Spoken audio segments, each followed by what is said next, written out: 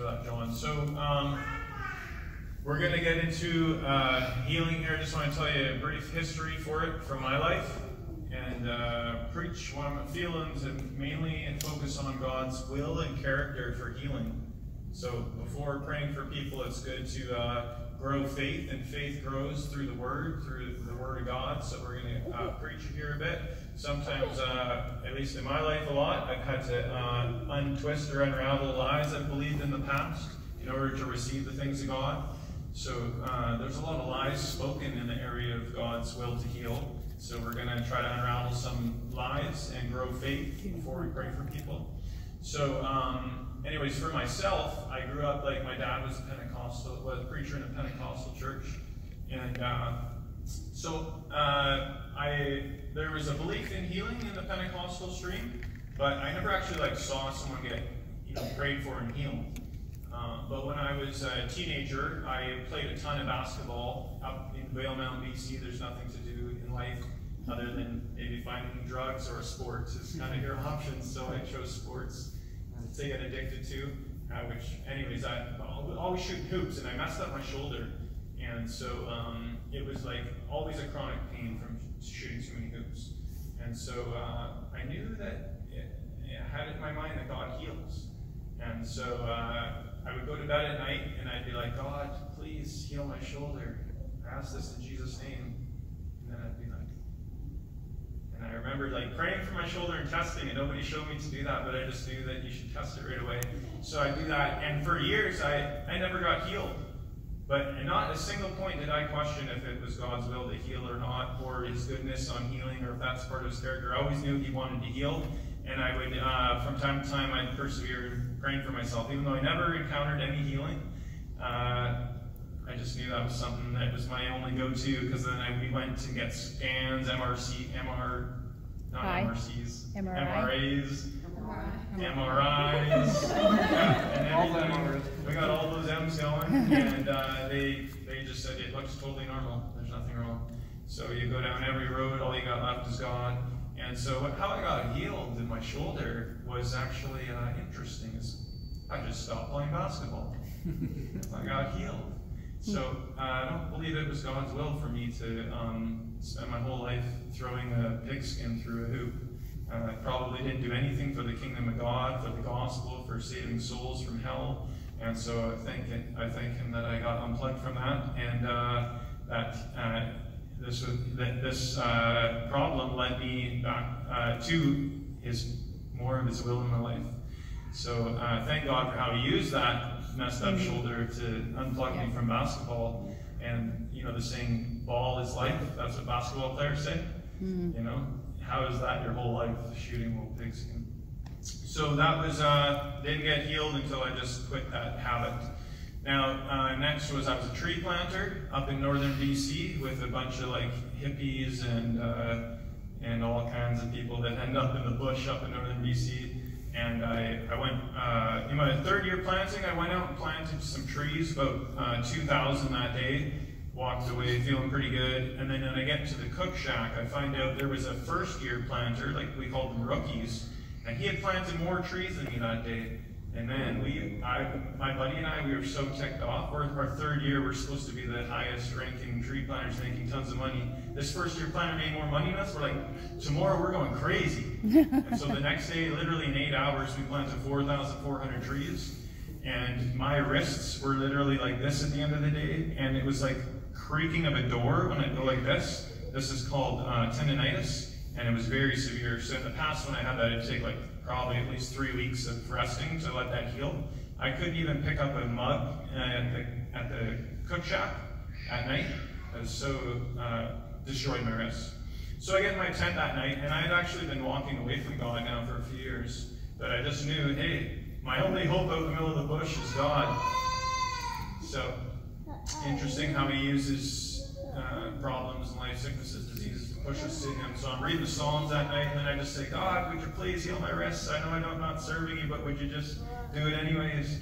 So nothing happened that night, but when I woke up the next morning, it was freaky. When I just got up out of my tent, and I go to grab my shovel to work for the day, and when I grabbed my shovel, I was like, whoa. That is crazy. Wow.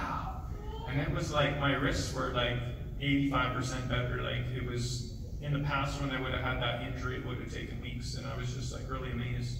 So that was my first encounter with healing, and what it did for me is it actually started to make me go back towards God in life. Like, so healing is a very powerful tool God uses to draw us back to Him. So He had mercy on me. I didn't deserve to be healed, but He did that, and that was the beginning of a wake-up for me.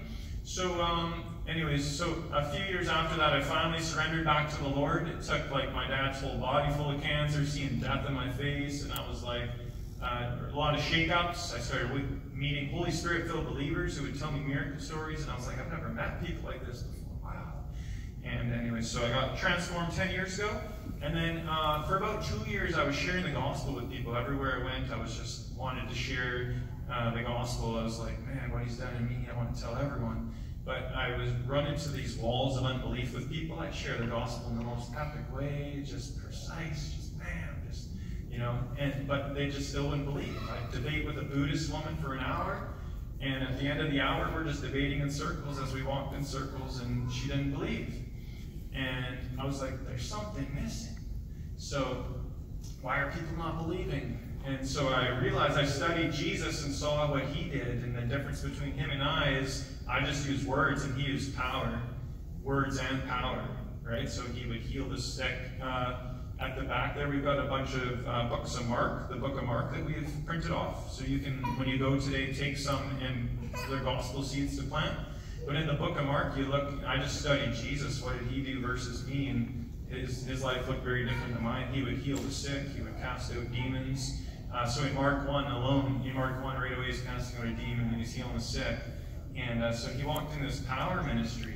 And I was like, I just believe that that's possible. I've heard of other people that do these things, pray for a sick person to get healed. I was like, I just know that God would want to use me in that area. But I had no clue how to grow in that. Like, I was like, I want to see someone healed. And they really want to hear what you have to say then if they got healed, right? So I was like, I want to see other people healed. So I started down a journey of reading all kinds of books about healing, and but I just would hit a wall and not understanding. And there must be some magic thing out there I'm just not understanding. And so I finally got to one point at which I heard a teaching where a guy talked about God's will for healing, and that really awoke me to strip away some lies I was believing. So that's what I'm going to teach tonight. There's a whole bunch of concepts on healing that he had to free me from, but that was the one big one, is God's will to heal. So we're going to get into that tonight. And what I want you to know is that this is not just for the anointed special pastor, evangelist to do, but it's for all believers who can walk in any gift of the Holy Spirit. Some people here might really feel a drawing towards healing more than others, or you might feel like that's more of your main gifting, but every person can operate in any gifting as the need arises, as you're at the bus stop and that guy's got a broken knee, So we want to equip all believers to be able to heal the sick. And so I just want a couple stories from just average, everyday, well, they're more than average, they're very special believers. But who wants to go first? Or you both come up. But I just say, God wants to use the everyday average believer to heal the sick. I'm trying to think when this was. This is my wife. Yes, hi, I'm Jasmine. It's probably about maybe 5 years ago now. There's this lady that I see, and anyways, she waxes my eyebrows. That's how I know her. And she had done the sun run with her daughter the day before I saw her. And usually I go into her and I'm like, oh, hi, Manu, how are you doing? She's like, oh, Jasmine, how are you? Just like, she's very, very talkative. But I knew that when I walked in there, she was much quieter and there was something off. And she was talking to me for a bit. I said, Manu, are you okay? And she's like, oh, I did this sun run with my daughter yesterday. And she was kind of like hobbling a little bit. And she's like, I really hurt my knee. She did the 10K sun run. So, and she hadn't trained very much with her daughter. Anyway, so, she kind of keeps talking to me and doing her thing, and I had this, Holy Spirit conviction in my heart that I'm like, if I don't offer to pray for her, I'm, disobedient. And so I, was like, oh, my my heart was beating and I was really nervous. But I asked if I could pray for her, and she like just started tearing up and she was crying. And I just put my hand on her knee and I said, in Jesus' name, like everything be healed, the muscles and tendons and whatever it was, go back into place in Jesus' name. And she just like felt this, she said she felt this heat and tingling going through her legs. And I'm thinking to myself, like, she's gotta be joking, right? Like I was very shocked. And I was like, okay, we'll try it. Does it feel like 100% better? And she's like, not quite, but it's way better. And she was feeling this heat tingling going through. So I prayed one more time, and then it was 100% at the end. And I was just, I think that was probably the first time I had prayed for someone, and Jordan wasn't there. Because usually he'll say, oh, my wife wants to pray for you. This was like God speaking to me and me stepping out in faith and praying for this lady, and she was healed by God. So that was really exciting. And I've had some gospel conversations with her since then, but she's not quite there yet. And the recording cut out for this part of the teaching, but basically I read out the Chuck Swindoll quote from his email ministry. Somebody had sent me this and wanted me to reply to it about what Chuck Swindoll claims is God's will towards healing. So if you just read this, and then we'll get into teaching on it.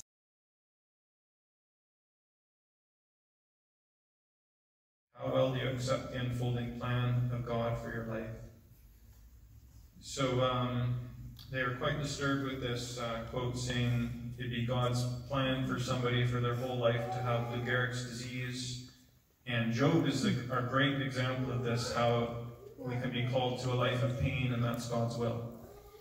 Okay, so, and they say if you don't believe this, then you're not believing the Bible. So there's a lot of strange doctrines out there and things that people have been taught that actually hold them back from healing.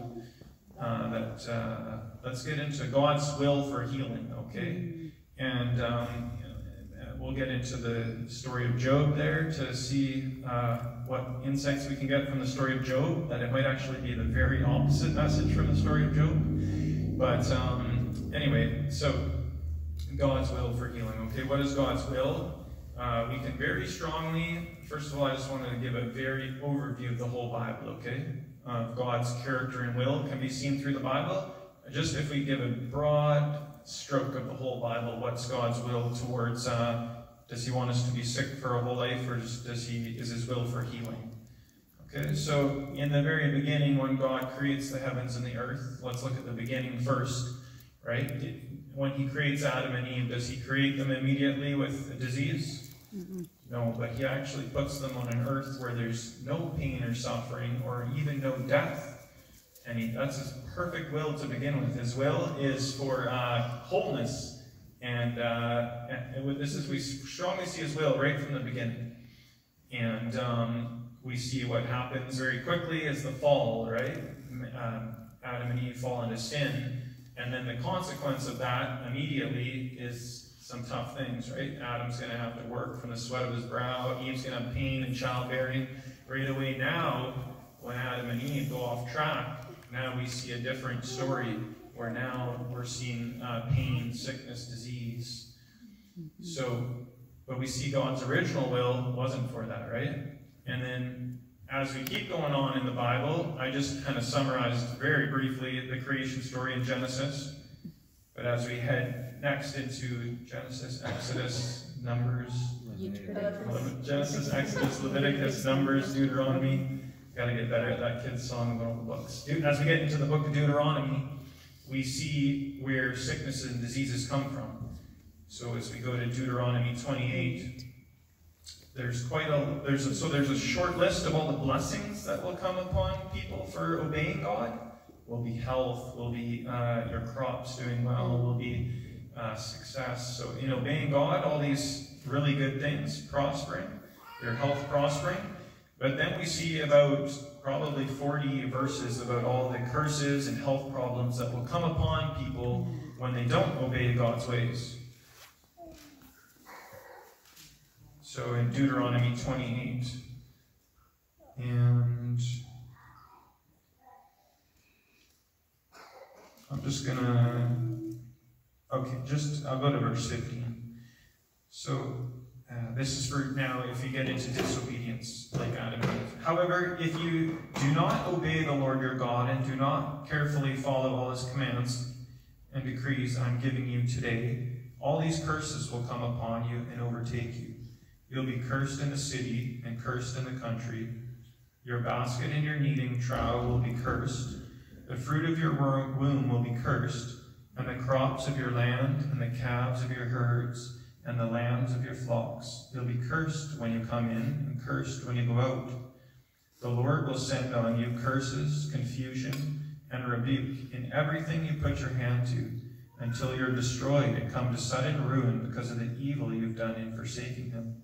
The Lord will plague you with diseases until he has destroyed you from the land you're entering to possess. The Lord will strike you with wasting disease, with fever and inflammation. This is one we just dealt with last night, inflammation, with someone that received healing. With scorching heat and drought, with blight and mildew, which will plague you until you perish. And so it goes on and on for probably about 50 verses of all the curses that will come upon us for disobedience. So God's perfect will is healing, but humanity and trusting the devil has brought in a lot of curses. Okay, so we're going to get into how those curses got reversed, how they can reverse on a person's life, even if you've done a whole bunch of these sins and brought all these curses in your life. They can be reversed. Every curse can be reversed. But I just want to jump to the very end of the Bible again to see God's will. Okay, so we saw it at the very beginning was his will for healing and health. And then at the very end, those who believe in the Lord Jesus Christ and the blood of Jesus, where do they end up? In a heavenly place, right? Where there will be no pain and suffering and sicknesses. So we see at the very beginning his will. We see at the very end of the Bible his will. We see in the middle a lot of, battling for people obeying him. But at the beginning and end, we see his will very strongly. Okay? Now, all of these curses, if you walked in sin and you had all these curses upon your life, how do you get free of these, right? It's impossible to get free of them unless you have Jesus who took every curse upon himself. So we see that at the cross, and we saw that last night. So I'll just tell a quick story that we had a woman come for prayer last night. Dan and I prayed for her, but for months she was trying to get to our house to receive prayer. And we would run into her, and she'd be like, I really want you guys to pray for me. I know I need deliverance from demons, and I need healing. I want prayer. And so we'd be like, yeah, come at this place at this time, come to our house then and there. And it was literally like every time we'd want to pray for her, something would come up, or she'd forget, or for some reason always prevented from receiving prayer for months. And then until finally last night, we had set the time, Friday at 8 o'clock, because I ran into her 2 days ago again, and it said Friday. And so I was shocked when she showed up at our house. I just totally forgot about it myself, because I was expecting she wouldn't show up, and she did. And so before even praying for healing, okay, she wanted healing for fibromyalgia. I'm struggling with pronouncing tonight. Fibromyalgia? Fibromyalgia.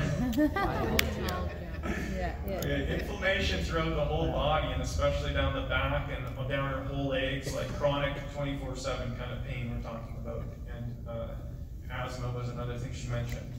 And just some battles in life, right? She's got battles. So we didn't immediately pray for her, though, to be healed, okay?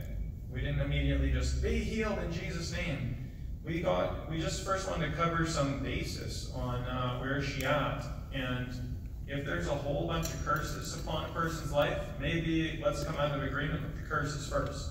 So we just said to her, hey, like your previous religion, so she used to be a Sikh. 10 years ago she became Christian, and then we found out she's basically never asked God to forgive her of like any of the main sins in her life. Nobody led her through that. They just said, say the sinner's prayer, get baptized, just keep coming to church. That was kind of how they led her to Christ. But never like, hey, maybe let's say sorry for bowing down to demonic gods for 20 years. So she never said sorry about any sin. So we got to be the first people after 10 years of her trying to follow Jesus to say, God, forgive me. So they did this ritual. It's not actually part of the Sikh faith, but they get into other spiritualism because there's no power in the Sikh God, right? So they seek other spiritual powers. So with her friends and family, they get together every Thursday night to worship a god, a lowercase god, right? But they literally come in and they had some kind of like, I don't know, yellow light thing, and they'd come in and you had to bring like food, and you'd have to give some kind of offering of food to the god and bow down to it. And they'd do this every Thursday, and they would tell her, like, this is very serious, like you have to come every Thursday. If you don't, all kinds of evil stuff is going to happen to you, your life's going to fall apart. So she was in fear having to come and worship this god every week on a Thursday. And I can't remember the name of the god, it was so strange. But we just said, okay, well, let's, she's literally never said sorry to God or forgive me. Okay? So if you did a sin, you should, like if you did a sin individually, you should confess it individually. Okay? So that's a word for a few people here, that you have sins from your past you've never confessed to God. And you should, and you'll be freed and find freedom through confessing them. Okay? And you only have to, so she was like, so then she's like, okay, I just confessed it. Now, should I do that tomorrow and like kind of do it every day to keep, you're like, no, you just do it once. That's the power of the blood of Jesus, that you just confess a sin once and the curse is reversed and you're forgiven. Isn't that powerful? Even though she bowed down to that God thousands of times, she doesn't have to say sorry to God now thousands of times. That's powerful. That's the power of the blood of Jesus. So he said, no, it's just once. And we said, actually, if tomorrow you say, forgive me again, you're actually showing unbelief that you're forgiven. If you're instantly forgiven when you confess it, and then the next day you keep saying sorry, imagine like, you know, my son spills milk all over the floor, right? And then he genuinely says, Daddy, I'm sorry, I made that mess. Okay? And I say, yeah, I forgive you, son. The next day, if he comes to say sorry again, you're like, yeah, we dealt with that, man. That was yesterday. Jeff said, like, come on, let's get over it. Right? So anyways, we only have to confess a sin once and it's forgiven. So that's a powerful thing. So anyways, we get her to confess a whole bunch of sins where she had done fortune telling, palm reading, occult practices. So especially occult practices, these kinds of things, bowing down to the gods, they're going to bring curses on a life, and a curse often comes with a sickness or a disease. And so who has taken them upon himself? Jesus took upon himself all of the curses that woman had brought into her life. And so then we prayed for her. Once we had dealt with getting all these curses lifted off of her, then we prayed for her. And it was really powerful that as we prayed, she just said, I just feel so light, like light in my mind. And then we got her to stand up and walk. And she was like, all the pain in my back is totally gone. And then, but she said the pain's still down in my legs. So then Dan prays for her again, and then all the pain leaves back down the back of her legs. And so this woman really was powerfully touched by the Lord last night. And then when did she text you when she woke up this morning? She woke up, well, she had one attack this morning, but we told her, you know, the devil putting you back on, just rebuke it. So she rebuked it. She said, I've never felt like this, like light as a feather getting out of bed. And she felt light as a feather getting out of bed. And we pre-warned her that the devil might come back to try to put a symptom on her.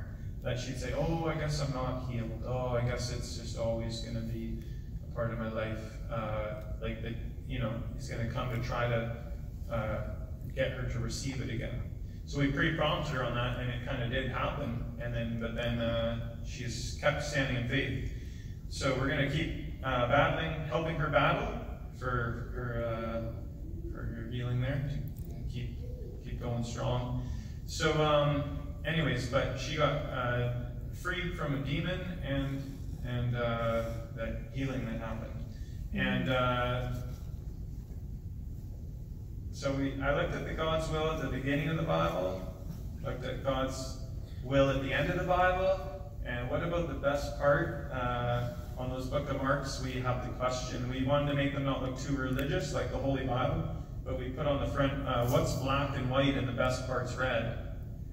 So usually it says, what's black and white and red all over, and you have the newspaper. But we said, and the best part's red. So if we go to the red letters, the middle of the Bible, or the life of Jesus, we see the perfect will of the Father. When we see Jesus, we see the Father's will, right? He says, I only do what the Father tells me. And so when we see Jesus walk around, what happens? We really see God's will towards healing, right? That everywhere he goes, people are healed of sicknesses. And some people will push back then, oh, actually, no, not everywhere he went was everybody healed.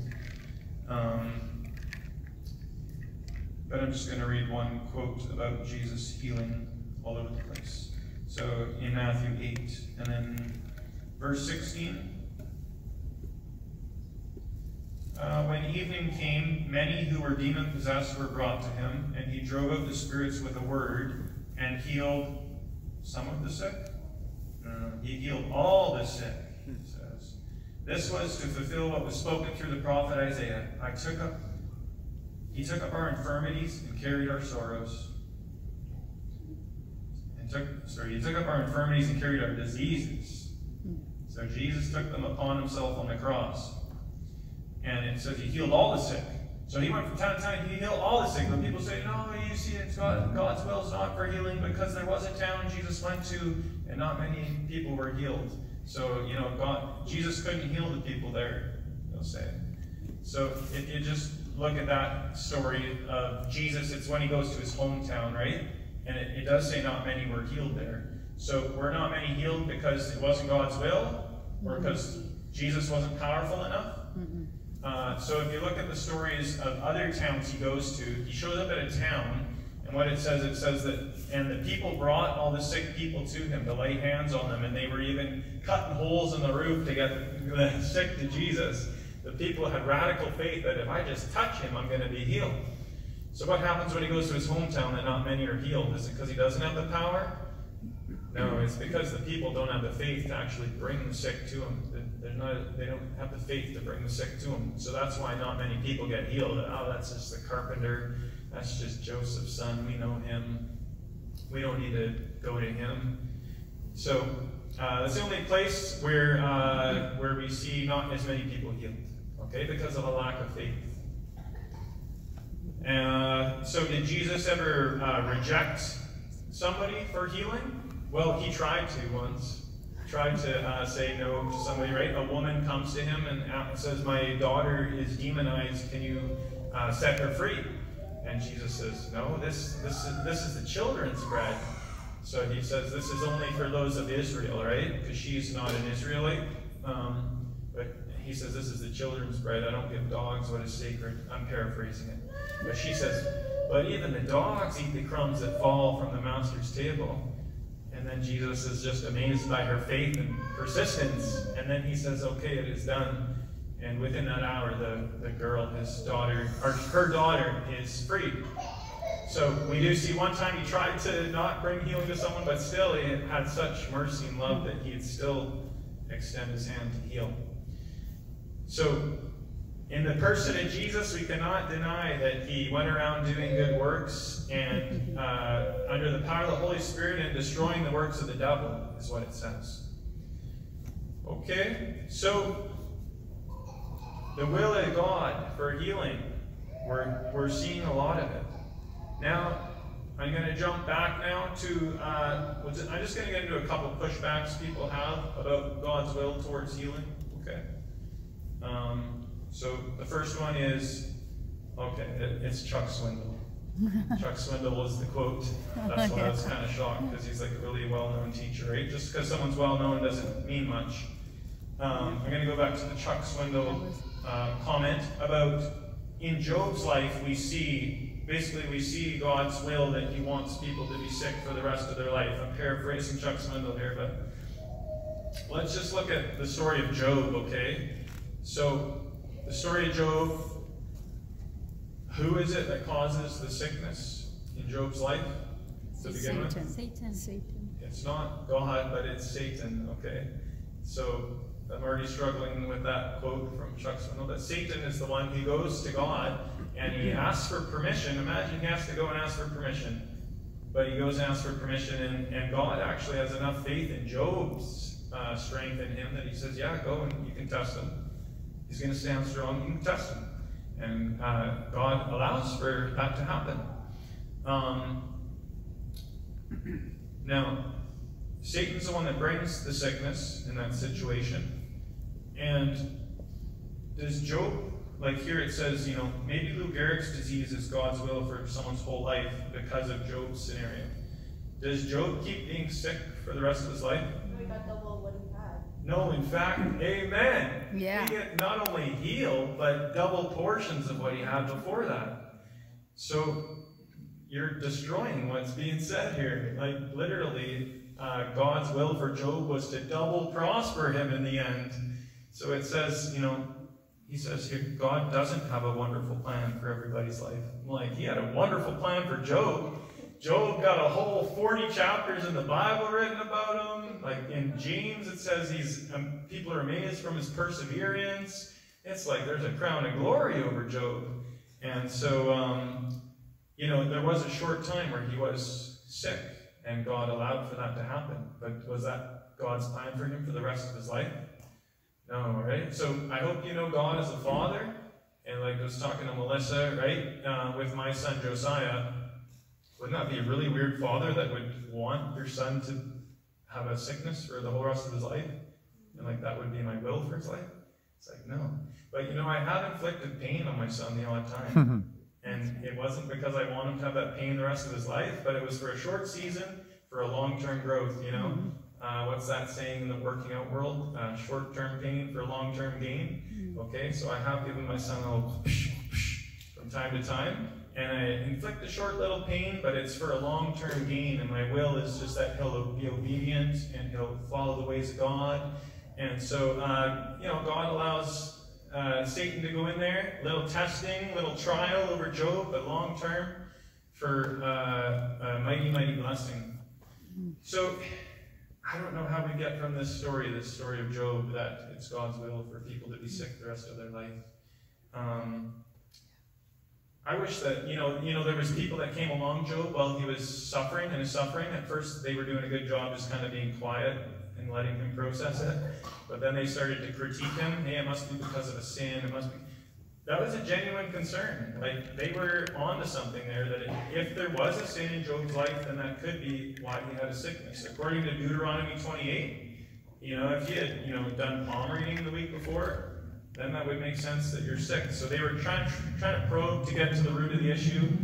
But Job was righteous, right? There was no sin causing that sickness. There was no sin behind it. So they didn't really have eyes to see, these guys that sat down with Job by the tree. They were questioning Job, pointing the finger at Job. And in a lot of the Christian church world nowadays, who do they point the finger at? They point the finger at God. And why is God allows sickness and wants us sick? They point the finger at God. Did anybody that sat down in that tree beside Job, did anyone point at the devil? I don't think anywhere in that story did somebody say, I wonder if the devil's behind this. Nobody even came to that conclusion. Okay? So, it says, then in the book of Acts that Jesus went around destroying the works of the devil. Okay? So, just getting at kind of where sickness comes from. Okay?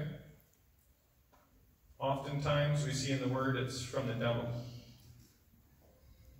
So the other pushback people often have about God's will for healing is the story of, probably the most common one after that is the story of Paul in 2 Corinthians 12, where he had a thorn in his flesh. Right? So people, this happens often where Christians have a sickness or disease, and they'll say, it's my cross to bear. This is my cross to bear. God gave me this, and I have to have it the rest of my life. Okay. So I would say that God would allow someone to have a sickness for a season that hopefully pretty quickly they realize they need to maybe repent of something, or like he'll use it for a good purpose in the end, but it's not like long term. He wants the person to be sick the rest of their life. But anyways, people will often point to this one as something that God wants people to be sick. Okay, that is His will for people to be sick. They base it on Paul here. So 2 Corinthians 11, starting verse 7.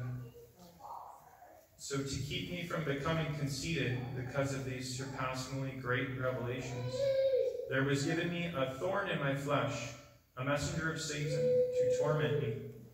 3 times I pleaded with the Lord to take it away from me. But He said to me, my grace is sufficient for you, for my power is made perfect in weakness. Therefore I will boast all the more gladly about my weaknesses, so that Christ's power may rest on me. That is why, for Christ's sake, I delight in weaknesses, in insults, in hardships, in persecutions, in difficulties. For when I am weak, then I am strong. All right, so then, yeah, people will really almost embrace a sickness as their identity based off of this passage.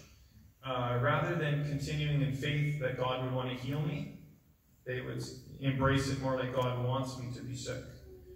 Okay? So just first of all, I want to ask again, with Job, the sickness came from Satan, right? Where is it? So a lot of people say, God has given me this as my cross to bear. Where does this thorn in the flesh with Paul, who sends it?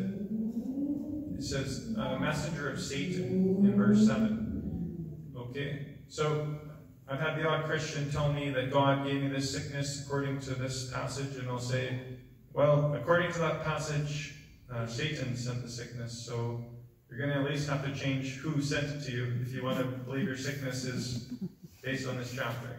You'll at least have to not give the credit to God, but point it to Satan, okay? But then also, people will assume that this is talking about a sickness, okay? So, because he calls it a thorn in my flesh, all right? Now, there's a whole bunch of debate about these words, but basically a thorn in my flesh, quite a few times in the Old Testament, this same term is used. Women use it a lot today, like my husband's being a thorn in my flesh. Okay, possibly. Some saying like that, right? My wife doesn't say that. So a thorn in my flesh in the Old Testament is also used about other countries, like the Philistines are going to be a thorn in your flesh, or that country over there, they're going to be a thorn in your flesh. If you allow their gods and you worship their gods, they're going to be a thorn in your flesh. So it was oftentimes used as like people coming to cause a problem in your life, or a persecution coming at you. Okay? Now, in the context of this, pretty much the whole chapter before, Paul's talking about boasting about all his sufferings and persecutions that have come to him. And then he gets into talking about this thorn in his flesh, okay? So, to conclude that this was a health problem that Paul was dealing with, there's, not necessarily a strong evidence to even suggest this was a health problem he was dealing with. And also, later on, when he says, like, what I boast about, he doesn't say I boast about my sickness. He says, I'll boast about my weakness in verse 10. I delight in weaknesses, insults, hardships, persecutions, difficulties. For when I'm weak, then I'm strong. So he re-emphasizes that are the persecutions and trials he's going through. But it doesn't necessarily that he says, I rejoice in my sicknesses, but more in the weaknesses or the attacks he's facing. So to conclude from here that, especially that it's just out of one person's situation in the Bible, to look at one scenario in the Bible and then make a whole theology around God's will, just that alone would be kind of off track. That would be like saying, Ananias and Sapphira were struck dead because of a sin, so that must be God's will for anybody that sins, that they get struck down. It's like, no, that was like a scenario that happened, but doesn't mean it's God's will for every person, right? So, anyways, to base your whole understanding of God's will off of this one story, where it's not even super clear what the issue was, but more likely it's pointing towards the persecutions he was facing. But I just bring this one up because a lot of people, this holds them back from believing in God's will for healing. So we see all throughout scriptures, that one time somebody comes to Jesus and says, they question Jesus' will to heal. Okay, I'm going to go back to Matthew 8. People come to him and they want to be healed, but they kind of come in a questioning motion. So at the beginning, I'll start at the beginning of Matthew 8. When he came down from the mountainside, large crowds followed him. A man with leprosy came and knelt before him and said, "Lord, if you're willing, you can make me clean." So he says, "Lord, if you are willing, you can make me clean." So in my upbringing, religious upbringing, I heard a lot of prayers that were like this. God, if it's your will, would you heal this person? So it's a questioning of God's will before asking for something. Okay? This is where it's really important to get your correct view on God and his character, especially that it's his will for healing. Because if you already know his will, then you can walk in his will. Okay? But if you're questioning, wavering whether God even likes or wants to heal people, then you're not even going to pray for a sick person. And if you do, you're not going to have much faith. So that's why I'm teaching this, that you need to know it's God's will to heal. Because if you not really sure, you're probably not even going to pray for the person. But when you do pray for them, you want to know that it's his will and exercise his will. So we don't see anywhere in the Bible that somebody prayed like that. God, if it's your will. Like, if you just look at outside of Jesus, you look at Paul, he'd be talking to a group like this, and then he'd say, "You." You see that they had faith to be healed, and he'd say, "Get up." So he'd do it. He'd speak a command. He wouldn't say, "God, if it's your will, could you get that person to get up?" No, he knew it's God's will to heal that man, and he'd say, "Rise up, get up." So this person here says, "Lord, if you are willing, you can make me clean." So they're not fully sure about if it'll be his will. Maybe everyone else God wants to heal, but not me. Okay? If you're willing, you can make me clean. So Jesus reached out his hand and touched the man. "I am willing," he said. "Be clean." Immediately he was cured of his leprosy. Then Jesus said to him, "See that you don't tell anyone, but go show yourself to the priest and offer the gift Moses commanded as a testimony to them." Okay, so God's will for healing, for you to be fully saved, healed, delivered, that his will is to, number one, his will is for you to have intimacy with him, relationship with him, to love him. So if you're not loving him and there's not a good relationship, he might let you go through a trial to pull you back in line, okay? But the trial is not his ultimate will. His ultimate will is you getting back in line with him. His number one will is that we have a body, soul, spirit. According to Thessalonians 5:23, it says, "May your whole body, soul, and spirit be kept blameless at the coming of the Lord Jesus Christ." So may your whole body, soul, and spirit. So I believe that God's number one will is for the health of your spirit, and then your soul, and then your body. Okay, so he does want all to be healed. But if something's off in your spirit, he's not gung-ho to just immediately always want to heal your body. He first want to deal with your spirit and your soul. So that's why with that lady that came from that Sikh background that we prayed for her, we first addressed her spirit-soul issues. She had to forgive people too, was a big thing. If you have people you haven't forgiven in life, literally you're signing a contract with the devil saying you can keep tormenting me. Jesus talks about that, right? If you don't forgive, you won't be forgiven. So, number one, his number one will is to heal your spirit, and then your soul, and then your body. So, for me, he has like I don't know if that's called triage. What is it? Nursing home? What's triage? I don't know. It's like, first go to the floor where your spirit gets healed, like on floor 3 in the hospital, Jesus Hospital. Then floor 2 is for your soul, then for your body. Okay? So, he might let your body go through a trial in order for you to actually press towards God. I'll just tell you guys a story about how I got healed of COVID. You interested? Okay, I don't know if I had COVID, but I had all the symptoms they talk about. and didn't have much energy, fever for, I think it was going on into the 10th day. Then I thought to myself, like, I definitely wasn't planning on going to a hospital to get some death certificate. But I thought, okay, we're going into 10 days here. Maybe I should actually obey the Bible and what you do when you're sick. So what should we do when we're sick? This is very important. This is a life and death situation I'm talking about. It could be in a year from now that nobody's allowed to go to the hospital. So might as well just make that rule for yourself now. But let's get into James 5. It says what to do when you're sick. Okay, and I waited 10 days and didn't do this. So, and it's all good. I wanted to first get healed just on my own faith, just directly with the Lord. Okay, but after 10 days, I was like, maybe I'll go to step 2, what the Bible says. Is any one of you in trouble? He should pray. Is anyone happy? Let him sing songs of praise. Is any one of you sick? He should call the elders of the church to pray over him and anoint him with oil in the name of the Lord. And the prayer offered in faith will make the sick person well. The Lord will raise him up. If he has sinned, he'll be forgiven. Therefore, confess your sins to each other and pray for each other so that you may be healed. Okay, so then I went to Dan here and said, all right, Dan, can you anoint me and my wife that have had this COVID for 10 days? And well, he prayed for us. I felt I was supposed to confess a sin. And it was, what came to my mind was an issue I was having where sometimes I would, is it okay to tell that?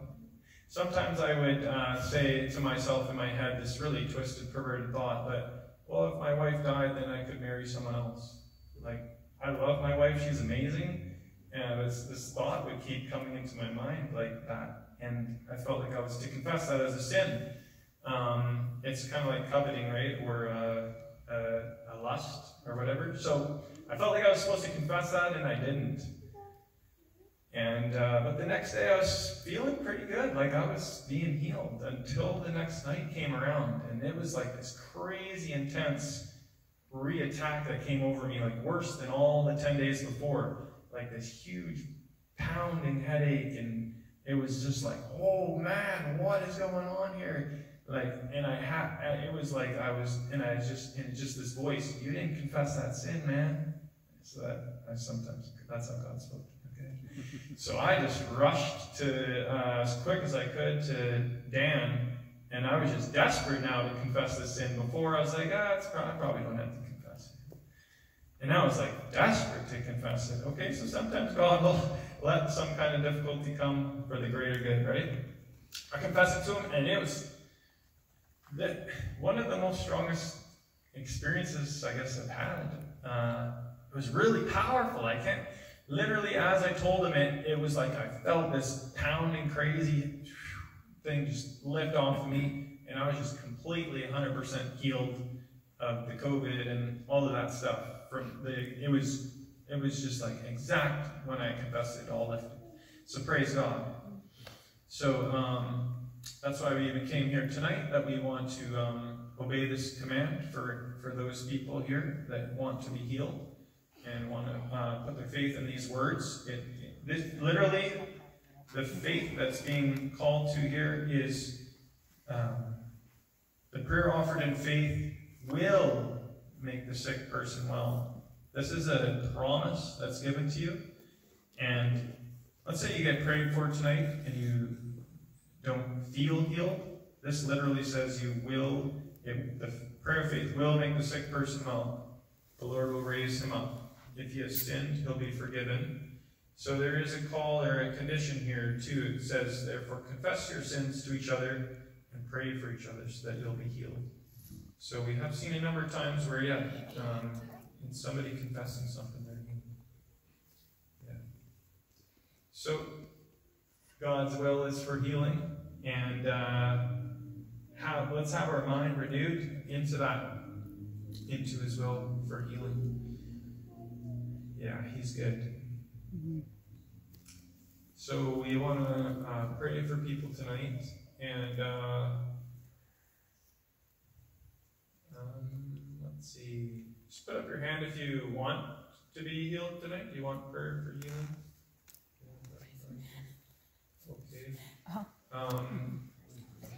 Christina, what did you want to be healed by? You have a pain in your chest? What?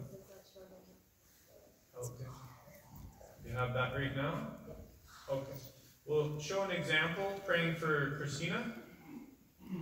And Berna, do you want to come pray for Christina? Okay. So let's just Berna has a lot of faith, okay? I do believe she believes the word, and it says in the word, as I've just described, it's God's will to heal. So when she comes and prays, she doesn't have to question God's will. It's like, let's just say Christina was, you can start coming up. Let's say Christina was speeding on the highway, okay, and Berna was a police officer, okay, and she comes and pulls her over. You were speeding, she says, okay. Now, she's going to give a ticket to Christina.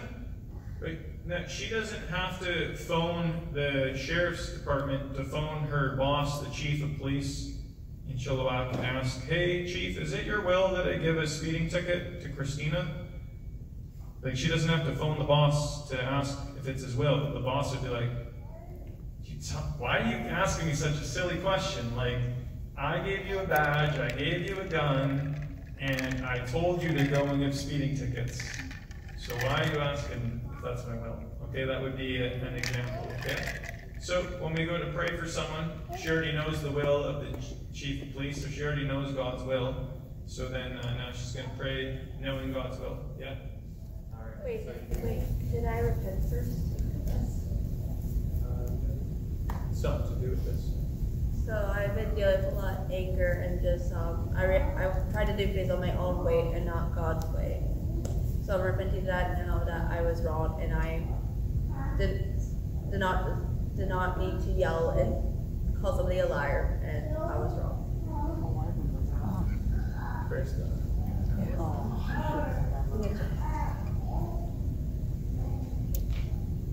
I command all pain to go right now in Jesus' name. All chest pain, go right now. Go right now. I command healing in Jesus' name.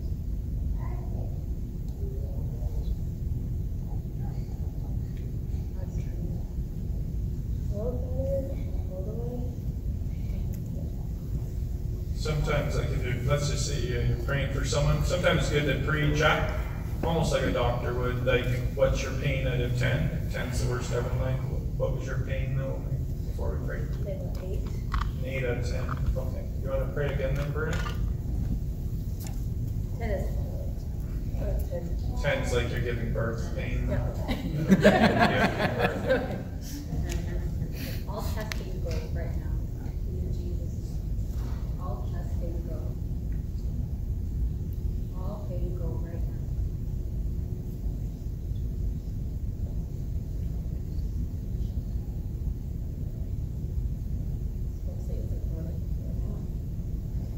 It's like at a 4 now. So, yeah, we pray more than once for you people that you want to heal the sick, right? Wanting to equip believers. Jesus once prayed for a blind man. The first time he prays for the blind man, the guy says, I see trees that are like moving. So, Jesus himself prays more than once, right? So how much more should we pray? At least twice? Jesus did. And then he sees, oh, it's people walking that I'm seeing. So that's why Bern is praying more than once here. Yeah, we'll pray again. All chest pain go. I command it to go in Jesus' name. Go right now. And that's complete healing in Jesus' name.